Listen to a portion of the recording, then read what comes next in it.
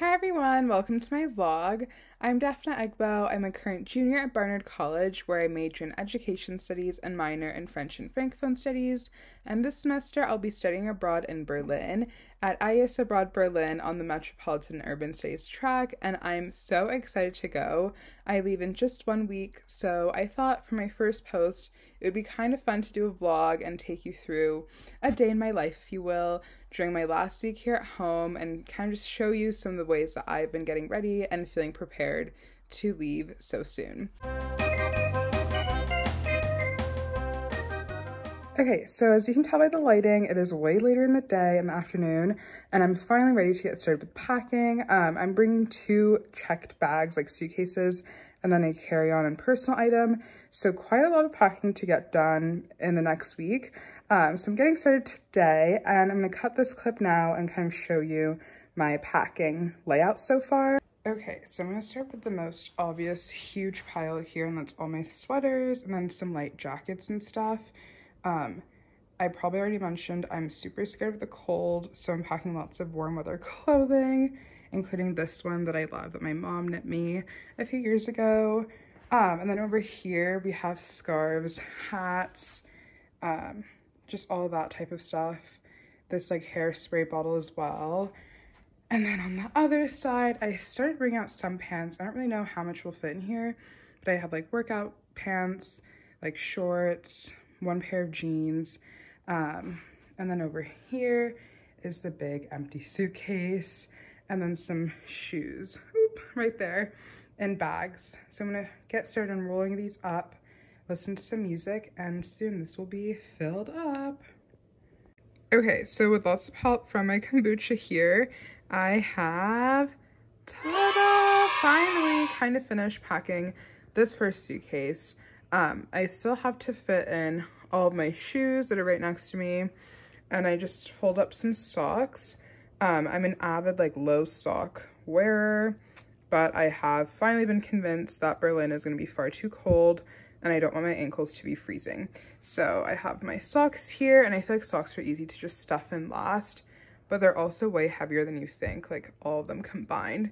So I'm just gonna stuff in the socks, put the shoes in, and leave it open in case I find any last minute things. It's now around 8:30 p.m. and I personally tend to study better and learn better at night, I feel like. So I'm just getting started and seated to do some German practice for the day. And every day looks a little bit different. Sometimes I do use the Rosetta Stone modules. They're way more structured and really take you through each step. And then other days I'll do something like this, which is watch easy German videos on YouTube. Here's the channel. Learn German from the streets, and it's super fun. They basically just go around Germany, usually Berlin, and ask strangers on the street random questions based on the theme. So this one is, what's the first thing you do in the morning? I just watched one about what Germans think is the hardest thing to learn in German.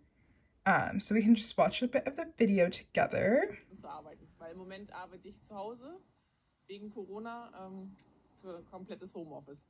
Ich gehe tatsächlich direkt, also ich stehe auf, gehe direkt unter die Dusche und dann lege ich mich tatsächlich noch mal ins Bett. Interessant. Und gucke auf meinem Handy rum.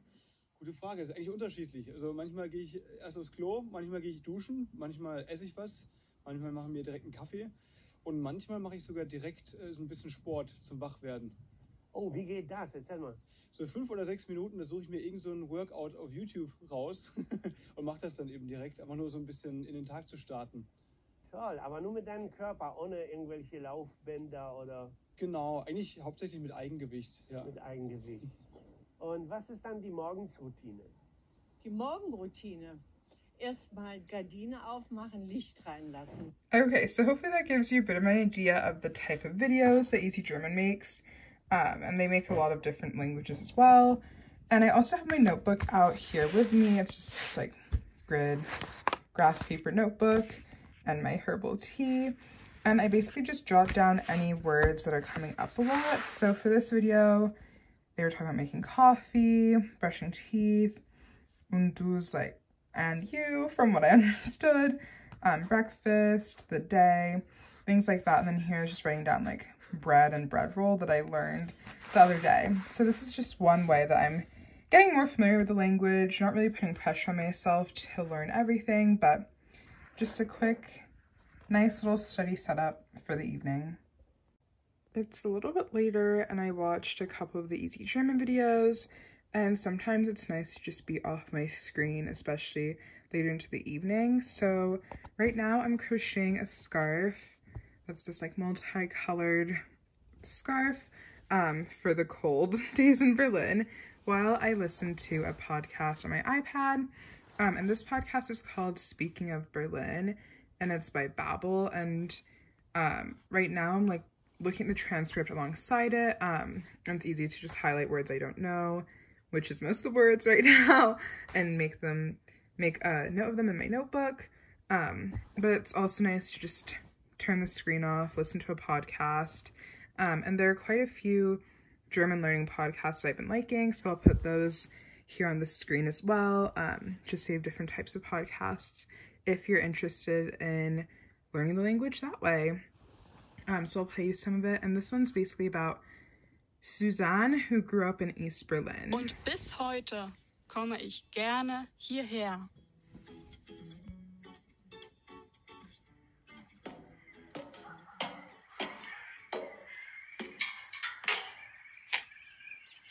Ein ganz besonderer Ort für mich ist der Wolkenhain in Marzahn.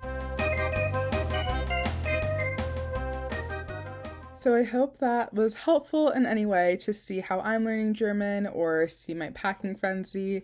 And to close out, I kind of just want to talk about how I'm feeling a week out from flying to Berlin. It's super, super exciting. I can't wait to make new friends, learn the language, be in a whole new city and environment, but also really nerve-wracking in terms of getting everything ready in time to be able to go, and not knowing really what to expect from the daily life there, making a new routine.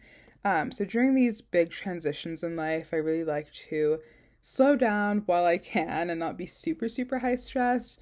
And do things like crochet, read, listen to music while I make coffee, take walks in nature, any of those things that I know really calm me down and make me feel connected and grounded, talk to my friends and family. So if you have just those sorts of habits also that make you feel peaceful, it's really helpful to just keep those in mind, especially when I arrive in Berlin. I'm hoping to carry those same habits over just so I feel a sense of normalcy and continuity and all of those helpful grounding things. And just to close out, I want to share why I want to become a correspondent this semester. When I was applying to study abroad in high school, and again this past year to come to Berlin, it was super helpful for me to see current students sharing their experiences and their stories and journeys. And I really want to do that as well for any prospective students who are wondering what it's like to be Black abroad or be money conscious abroad, or any number of things that I hope I can share with you this semester. So please drop a comment down below. I feel like such an official YouTuber saying that. But seriously, let me know what you'd be interested in seeing, any questions you have, and I hope that my posts will in some way help you kind of get a sense of what it's like to be a student at IES Berlin. And with that, I will say tschüss for the night, which I think is bye or see you later. So anyway, tschüss, and until next time.